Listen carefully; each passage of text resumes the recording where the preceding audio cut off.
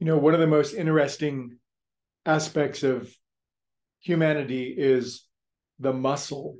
Why are muscles so important? I mean, it's obvious, but what makes a muscle so unusual in the overall scheme of things? Without muscle, there's no movement. In other words, bones can't do it, tendons can't do it, ligaments can't do it, organs can't do it. But there's something spectacularly interesting about muscles and what they're able to do in conjunction with one another. One can contract and one can let go. It's this contraction, letting go, opening, closing that really represents organic life, doesn't it? We've all seen pictures of the various organisms, whether it's like a one-celled amoeba or a particular type of plant or something that if you touch it, it seizes up. I don't know, a Venus flytrap comes to mind, but it will grab when it's stimulated or triggered, and then it will let go. Now, Venus flytraps and one-celled amoebas are smarter than humans because they'll grab and they'll let go. Humans are interesting because they'll grab, but they'll never let go. They won't let go. Now, imagine an organism that through trauma or dysfunction or poor nurturing or, we could come up with 1,000 reasons, that's irrelevant, but has contracted so many times that it simply won't let itself go. It's always a fist. Now, how receptive is a fist? One of the great keys to prayer is being able to receive a prayer.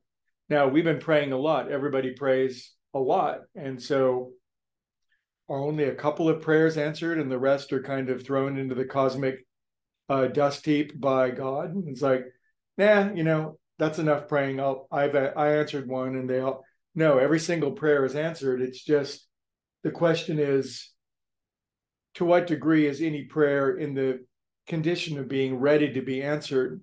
And if we're constantly in this grip, this contraction, this fist, this physiological, mental, spiritual, emotional fist, there's not much ability to receive. And when you think about it in those terms, then it becomes sort of a visceral quality of what it is that's needed to receive all the prayers that have been asked, that are all lined up, ready to be answered, but only when we're in a receiving mode.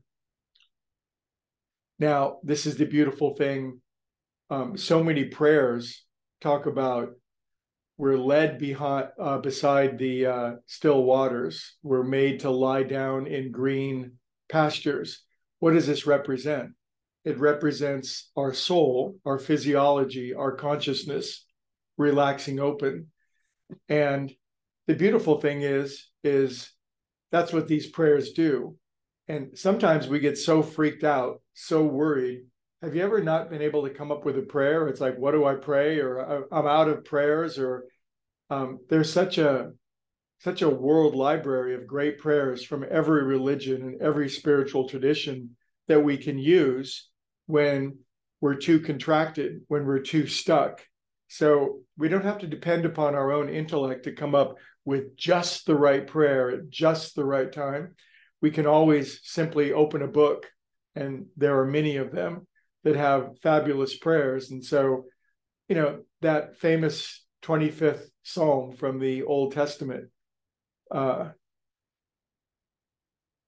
he maketh me to lie down in green pastures, and he leadeth me beside the still waters. What is that prayer doing?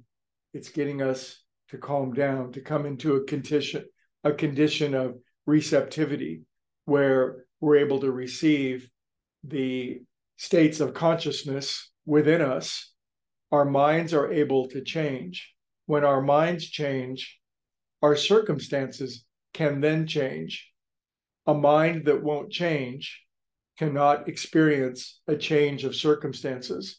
And this is the great paradox that most of humanity still has not learned. They want outside conditions to change without a change of consciousness. And it's so absurd that it might be even construed as being insane.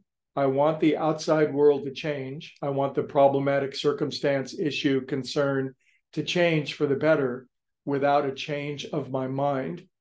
And that's a mind that is contracted and is stuck.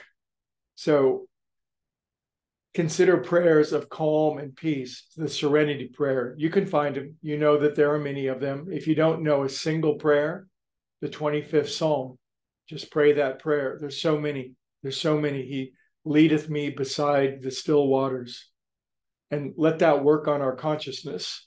And the great thing that prayer does is that it changes our consciousness. Then conditions, it's not maybe that they'll change or we hope that they will.